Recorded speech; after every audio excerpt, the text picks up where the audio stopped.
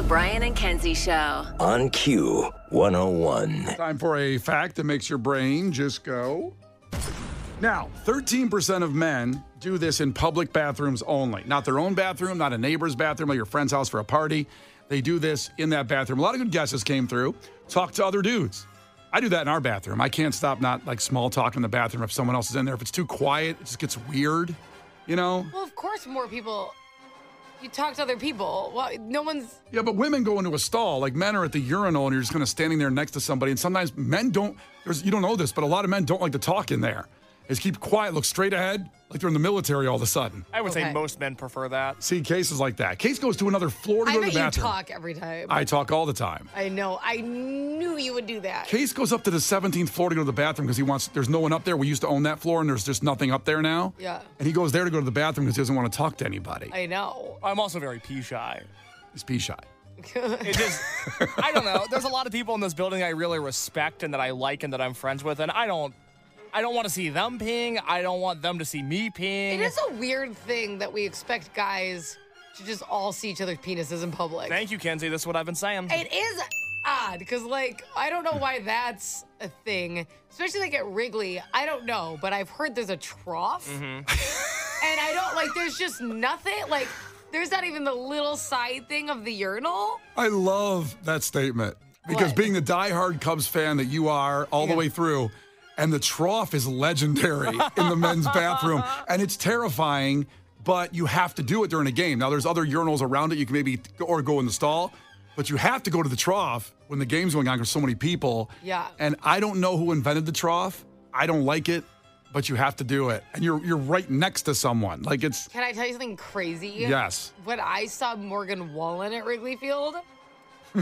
I know. You're not even ready for what I'm about to say. I just You're not ready for this. I know it's going somewhere good. My husband, Roman, came back from going to the bathroom and was like, there are women sitting on the trough using the bathroom. They're sitting on it. Now, I'm having a hard time imagining that because I haven't gone in there to know what the trough looks like, but that sounds disgusting. I imagine, like, sitting on a urinal would be gross. Okay. I've seen this before. You've seen it happen? I've seen it happen as well, with your husband did. Oh my God. Because obviously women's bathrooms back up way farther than men's bathrooms to keep it moving. Now, but the trough, to sit on it? The trough looks exactly like you think it looks like a medical sink. It's a steel medical sink that's just longer, not deep, but it's longer. But it's not deep. So it's not it's not that deep. It bothers me. But to your point on a urinal, it'd be grosser to sit in a urinal for a woman. It would be? Because I think you can squat over the But you could fall into the trough. You could. This is where teamwork comes in. They have to be wasted. There's no way they're in there keeping great balance if this decision's being made. You've got to hold their hands like it's a 7th grade dance where you're far apart. Have you helped women sit on the trough? No, I never helped a woman do that. I bet. It's a chance I helped someone. But yeah, it's a very bold move for a woman to do that. I would be, I don't know, I'd be so uncomfortable. I want to get you in the men's room just when it's closed. I don't want to go. No, I want you to see the trough. You have to see the trough. It's unbelievable. I don't understand the concept. Yeah. I don't know who invented it to say it would save space. They didn't, or maybe it's cheaper than a bunch of urinals in a row. But then again, it's a $1 billion organization. Let's get rid of the trough. There's probably potential there for an MTV Cribs-like episode, but with Kenzie just exploring the men's bathroom at Wrigley. It's exactly how I envision it. I don't think I want to be in there. Yeah. Just imagine the slow-mo and all the camera effects that Cribs use, but it's the trough at Wrigley. Like, I feel if I was left, I would just be, well, I'm just going to wait in line. I don't want to go sit on the trough. You shouldn't want to sit on the trough. Yeah, I just think waiting in the line would be better. You're fine. You're on point with the right thoughts. I will get to this fact: what 13% of men do in public bathrooms that they don't do in their own. But there's one more thing I want to mention because you brought this up. There's a bar in Tinley Park that I cannot remember the name of that has stalls for urinals. Case. So meaning you open a door to walk in, and it's because Case doesn't like to pee in front of other men. Yep. It's a stall with a door for a urinal. Well, that's all I've ever asked for. Hold on, let me look this up. Tinley Park Bar. I want to say it could be an Irish pub down there. If people know, please text me at 312-591-8300. I'll give a hint because the urinals were kegs that were cut out, which looked really cool. So the urinals, like a keg of beer, they cut it in half, and then that was the urinal. So if anybody knows that bar. That doesn't sound sanitary. No, it looked really cool, though. It was Okay, very all clean. right, It was all very right. clean. The bar was amazing. The food was great. And they had stall doors for urinals. I would love that. I also I could go my whole life without ever seeing a urinal again. I wouldn't miss them. The expense must have been unbelievable. Well, no expenses spared for a comfortable pee. Facts. I know. There's no one writing an article about this? I can't find it anywhere. You're telling me it's not in the New York Times? Just pulling up things, that you can do in Tinley Park. There's not a Reddit thread on this? That's what I'm saying. Yeah. This is just frustrating. Well, while you keep searching in the research, because we know you're a hound on that one, the fact is 13% of men do this in public bathrooms that they don't do in their own or anybody else's of a personal bathroom. They would take a penny out of the urinal if they saw it there. Wait, I'm confused. I thought you said the fact was that they talked to other people. No, I said someone. No, I said someone had guessed that on the Oh, I thought text you already line. said the fact. I thought we were gone. Someone Okay. had guessed that one. Someone had guessed that they put toilet paper on the seat, things like that. Everybody was wrong on the text line. It is they would take a penny out of the urinal if it was sitting there. Well, it's good luck. It's heads up. That's right. That's what I was going to ask you, because do you ever pick up a penny that's not heads up on the ground or not in a urinal? I always flip it over so somebody else can have good luck. Well, that's What are you, nice. Mother Teresa? I always God. flip over a penny. Does Always. that make it count for luck for the next person? I'm paying Absolutely, it they forward. found a penny. Heads up. Wow, that blows my mind. I always do that. God, you, You are don't a do saint. that. You don't flip over coins for people. No, I've been afraid to touch one heads down because I think it gives bad luck. Well, maybe that explains a lot of my life. I'm over here touching the heads of pennies all over the place. We're going to try to find this bar in Tinley Park. Kenzie's on the case, taking a deep dive. It's like no reviews or anything about these urinals. I don't know. It's a bar in Tinley Park that has doors and stalls around the urinals, which Not Cousin's Pub. it's not ringing a bell. So here's the deal. If I guess the name, you're not even gonna know. Cousins doesn't sound right. Let me look up Cousins and see. Okay. Well, I was a little buzzed when I was there. Maybe you just walked into the girls' bathroom and look at these stalls. Maybe I dreamt it. I'm telling you, it Like, exists. get out of here. It exists. I You don't think even it go exists. here. Brian and Kenzie in the morning.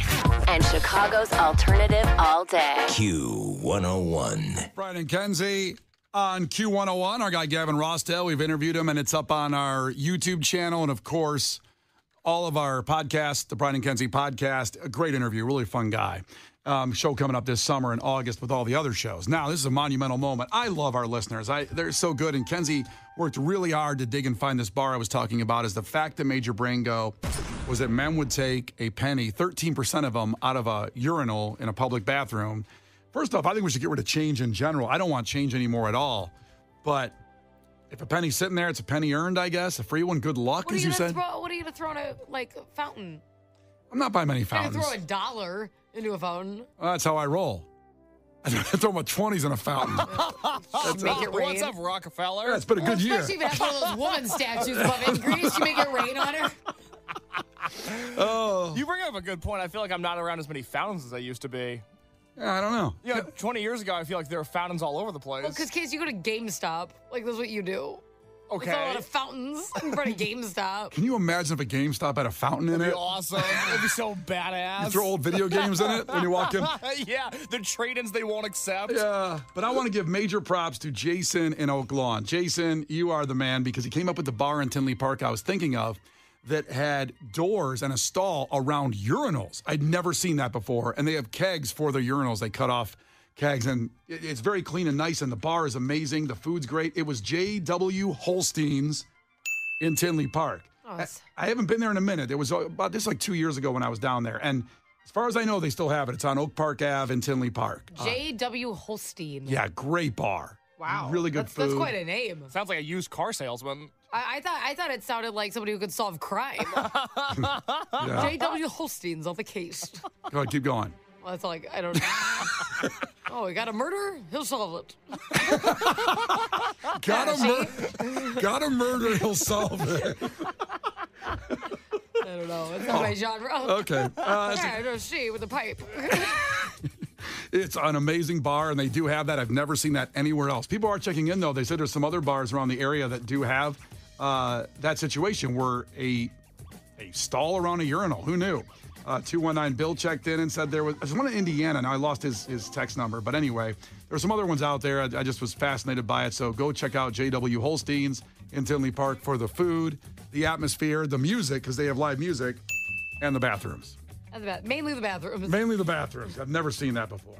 All right. We are just 8 minutes away from 7 o'clock, where it's your chance to get to the When We Were Young festival in Las Vegas. You've got My Chemical Romance. You've got Fall Out Boy. You've got Pierce the Veil, Jimmy Eat World, among others. 7 a.m., we will give you the word to text in. It's very easy. Just listen at 7, and your chance to win is there. Now it's Gil Curtis with your headlines. This is not headline news. An ambulance in Ontario hit a moose while responding to another collision with a moose. And that's today's installment of That's So Canadian. Ben Affleck skipped the premiere of J-Lo's new movie. J-Lo acted like she wasn't upset. But as we all know, J-Lo can't act. Peloton is no longer using Diddy's music, which is a shame because we should be teaching women to pedal faster when they hear him coming. And Harry Styles and his girlfriend broke up. Now comes the tough part, deciding who gets custody of the skirts, earrings, and makeup. This is not headline news. Brian and Kenzie in the morning. And Chicago's alternative all day. Q101. Brian and Kenzie in the morning. And Chicago's alternative all day. Q101. Brian and Kenzie on Q101. Early takeaway from Mitchell. Don't snitch, just move. That's what Cameron said to Anderson Cooper about 6-7 years ago in an interview about snitching. If there is a serial killer living next door to you, though, and you know that person is, killing people, would you be a snitch if you called police and told them? If I knew the serial killer was living next door to me? Yeah. No, I wouldn't call and tell anybody on them, but I'll probably move, but I'm not going to call and be like, the serial killer's in 4E. Can you imagine? Call the police. The serial killer, he's in 4E. You guys got to get here. You won't believe it. He's just down the hall from me, man. Come get him. Oh, man, it's Brian and Kenzie on Q101, and some lighter news out there. This is very shocking because we've talked a lot about Red Lobster. They've closed locations in the Chicagoland area. 2 locations have closed in Northwest Burbs because they've gone bankrupt because of their endless shrimp promotion. And I think a lot of people always think when they do something like that, they've got all this money. They get the shrimp for a penny, and it can't hurt them. Well, they lost about $5 million, I think, on the endless shrimp promotion, and they were already probably trending a bad direction, and then that just put them over the edge to file for bankruptcy. So they didn't realize it was going to be like a challenge accepted type of promotion. They just thought if you're still a little hungry, you could get some more. And this is what's interesting about that, Kenzie, because Buffalo Wild Wings now has jumped in and just announced Monday and Wednesdays, dine-in only, all-you-can-eat boneless wings and fries for $19.99. Oh. And they put the post up and they said, please don't bankrupt us, with the prayer emoji. So they're trying to take a shot at Red Lobster. But at the same time, I had to think about this because boneless wings you can eat them quicker because the bone takes a little time and effort to eat the chicken off of it. Uh-huh. It's like a workout that way. Yeah, you'll burn a few calories eating wings. But boneless wings, I'm trying to think of how many I could eat in a sit-down session because I've already made clear one time my biggest total with 2 buddies, we ate 150 wings, big ones with bone-in wings. Bone-in are more expensive, though. That's right. That's why they say they're doing this. I'm just worried about Buffalo Wild Wings. They have enough money to keep going and do this. I don't want them to follow the same path. I mean, $19.99, all-you-can-eat boneless wings. Could I eat like 30 boneless wings? I don't know why you're asking me. I don't know how to help you. Do you think I can, the way you've seen me eat? I think you could eat a lot more than 30. But then you're going to call it. Then you're going to be like, well, my feelings are hurt. So I don't know what to do with you. If I can't do 30? No, I think you're going to be like, watch Kenzie. I'm way for thin. Case, how many you think you could eat? If you could do 30... You think you could do 30? I think if I was hungry, if I made a plan not to eat lunch that day, maybe ate like an English muffin for breakfast only to get me going, and I have a whole day. English McMuffins, I know about those. Yeah, the English McMuffins, yeah. If I had to put money down, I would say you'd eat like 65 wings. Me or Case? You. Really? That's a lot, because the boneless wings have more meat on them than actually the bone-in wings. 65. I'm glad your confidence in me is nice. I like it. Yeah, I'm very confident in you. That's what we're going to call it. It's confidence. Here's the thing. If Brian can eat 30, If I'm allowed to take my shirt off in the restaurant, I think I could get to 40. Because you have to factor in at around 20 wings, regardless of temperature, your body is going to start sweating. Your body's not used to having that amount of pressure and that amount of food in your system. You're going to start sweating. But if I can we just put a fan up? No. Yeah, we can put a fan up. I have to get naked in Buffalo Wild Wings. If I can do that, I can get to 40. God. I fully 100% believe that in my heart of hearts. You can't even pee in a public bathroom. You get naked in Buffalo Wild Wings. Well, I didn't think about it that way, Kenzie. Yeah, I did. That's a good point. Here's the thing. You also got to ignore the fries. Because just get the chicken. If you get wings and fries, unlimited, all you can eat. That's what they're going to get you. They're going to make their money back if you get full. Yeah. Because potatoes are filling. If you eat one serving of fries, you're eating about just 15 probably wings at most. That's all you're going to get. It's going to take up a lot of space. Yeah. They're really going to try to slap you in the face with the fries. And their fries are good, too, there. See, look, because you already failed. I've already. Your fat ass. You couldn't even. You just said it was a bad idea. And then you're like, well, some fries cut. Does that sound good? You just talked your own self out of your idea. God. I mean, I want to also mix up the flavors. I want garlic parm to start. Can you mix up the flavors? I don't know. I bet you can. Yeah. The Buffalo Wild Wings, very generous restaurant. In my experiences, they will listen to you and the things you ask for. Huh. Well, there you go. I've only had good experiences there. Some of the happiest nights of my life. I haven't been to one in a while, so I'm ready to go. Do you remember do they still have the challenge? What's the challenge? The challenge used to be like the really, really hot, like their ultimate wings. You have to eat it in like a few minutes without drinking. Do you remember when Buffalo Wild Wings first came out, they had a hot wing eating The Blazing Challenge? Yes. Okay. What are the rules? You obviously just looked it up. I just looked it up. The Blazing Challenge rules. It's a lot of rules. Challenge. Well, how about you name one of them? Well, there's all this legal verbiage in here. I can't even get to the challenge. Die eating. Yeah. Okay, Blazing. I'll look it up. Yeah, maybe you can read better than I can because it's all this legal stuff first about like, if you die, we're not responsible. Does it really say that? The Blazing Challenge at Buffalo Wild Wings requires participants to eat 10 Blazing knockout wings in 5 minutes or less without using any water, food, condiments, or napkins. Okay. Participants must also remove all wing meat from the bone with their mouth only, and they cannot vomit or regurgitate during the challenge. Bathroom breaks are not permitted. Okay. I remember that challenge. It was like a huge thing when I was in high school. Like anytime you went with a group of friends, someone would do the Blazing Challenge. Case would actually die. And what's the prize? I don't know. I think they're just like free. Oh, no. The prize consists of 1,000 Blazing Rewards points and the winner's name on select TV screens at varying times throughout the day at Buffalo Wild Wings internal network. Well, you have to pay for the wings still, huh? And you get, so you're on the Blazing Challenge Wall of Fame on their page, too. Wow. And what an honor. Well, my parents would be so proud. Well, I don't know what the 1,000 Blazing Rewards points get you. Maybe that gets you a whole bunch of new wings and stuff. I don't know. It gets you merch. They sell merch. Okay. Yeah, so it gets you merch. 5 minutes, no drinks, no excuse. Yeah, here's BuffaloWildWings.com. Take the challenge. 10 wings, 5 minutes, no drinks, no excuses. I like it. Case would have so many excuses if he did this. Just so you know, Case is like a pile of excuses. Well, he gets hot and sweaty like looking at him. He like hot things like he looks at a jalapeno and he starts sweating out and turns red. I know, he gets all hyper talking about it. Yeah. Well, I was telling Kenzie this earlier. Last week at Subway, I went and I got sriracha on my sandwich, and I thought it was going to kill me. I felt my throat closing up at home. I thought I was going to die alone by eating a Subway sandwich. It was the hottest thing I've ever had. It was awful. Oh, boy. Shane said he tried that in college, what you're talking about, Kenzie, the challenge, and he only got to the third wing, and that was it. Oh, my God. Oh, no. What? Do they still have it?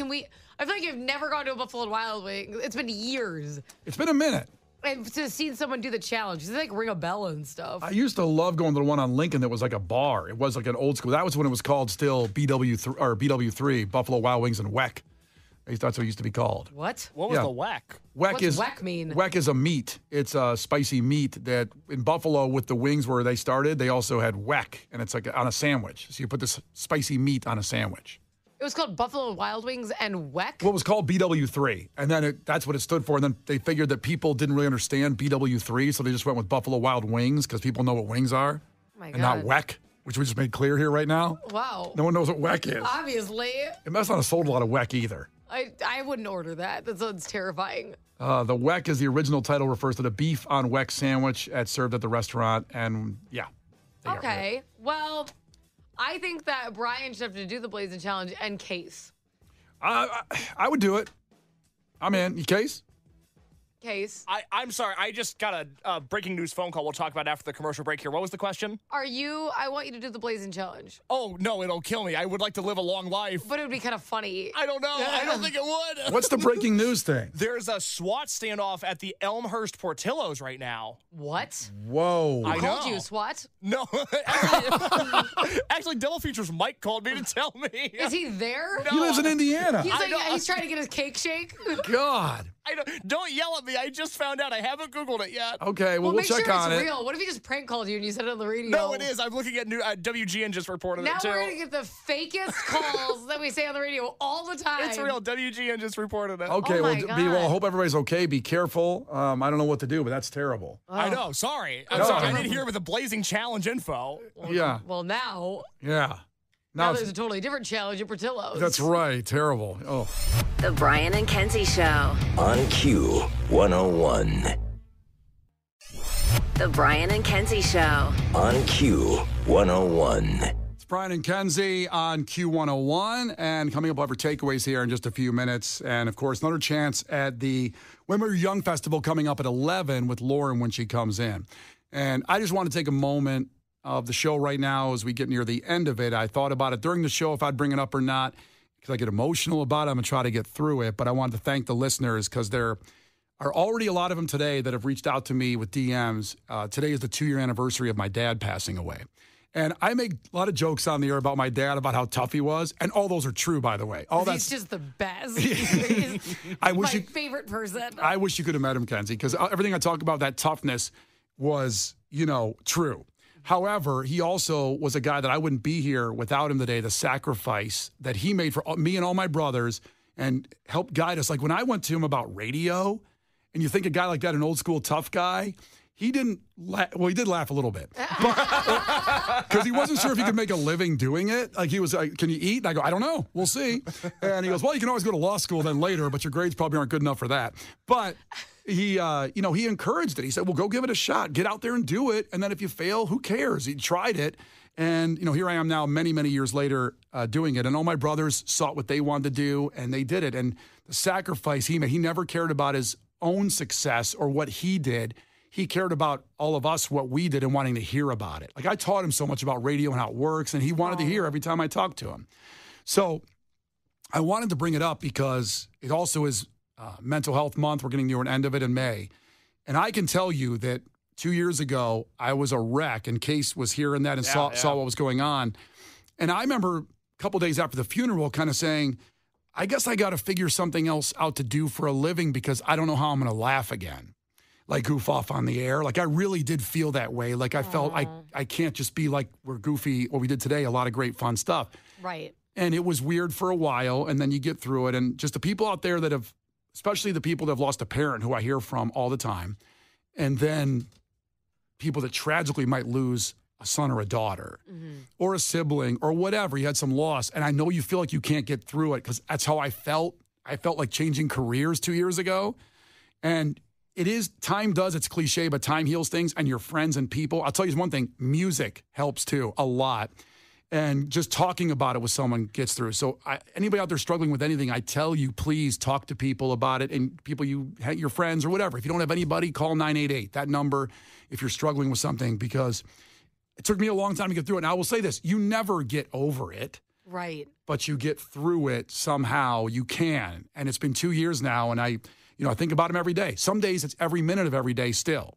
When I leave here or even during the show, I think about him at certain points. But the listeners here, man, you guys really got me through it from all of your reaching out and at that time and even now today. I've gotten some this morning, some DMs where I can't believe that some listeners actually remember when my dad passed away. Well, honestly, in a weird way, this show really keeps a lot of your dad's spirit alive because of all the stories and everything you share. He's almost like a character in this show. Because, I mean, he's making me laugh still. Like, your dad makes me laugh more than you do, Brian. He's so funny and he's so great. He's still, what I love is that this show allows your dad to still bring people joy, which I think is just really cool. Yeah. Because I didn't get to meet him, but he brings me so much joy. I think he's just so badass, and I know so many people love him and still taking his lessons, still hearing stuff, still making people laugh, and I love that.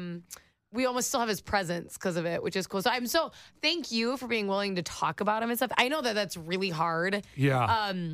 Not everyone works in media, obviously. They can relate to the pain and the struggles. It can be really hard to take something that personal. Yes. Because you don't necessarily know once you get in the midst of it how you're going to respond, and you're live, and do you want to open that door? Because there's usually some jerk that has something to say too, so you don't always want to open the door to something that you care about so much. But even though some of that stuff happens, sometimes so many people benefit because you're willing to talk about him and share it, and we get to know you better, and we get to know him still. And some of my favorite things you tell me are these stories with your dad. So I'm very grateful that you're willing to share it. Well, that was really nice. That's really special. And he would hate that I'm talking about him right now. I know he's watching. I know he's above and all that. But I know he'd hate this because he didn't want attention, even though he was, an elite athlete for Ohio State football. And he never talked about that. If you asked him if he played football, he'd say, no, I didn't play sports. And he was a scholarship athlete. He won Ohio State because he didn't want, he thinks things in the past were over. He was done with it and he wanted to move on forward. And yeah, it's incredible. So thank you for saying those words. I got through it, I think, a little emotional. You did awesome. Well, and I also appreciate, like I said, I want to pass that message on that I was a mess 2 years ago and even a year ago on the first year anniversary. And everybody said, once you get through that first year, it does get better. And it did. I'll never forget it. I'll never get over it. But things can get better. And just reach out and talk to somebody if you can, because that's what I did. I talk to you guys every day. So thank you for letting me share that. It's Brian and Kenzie on Q101. The Brian and Kenzie Show. On Q101.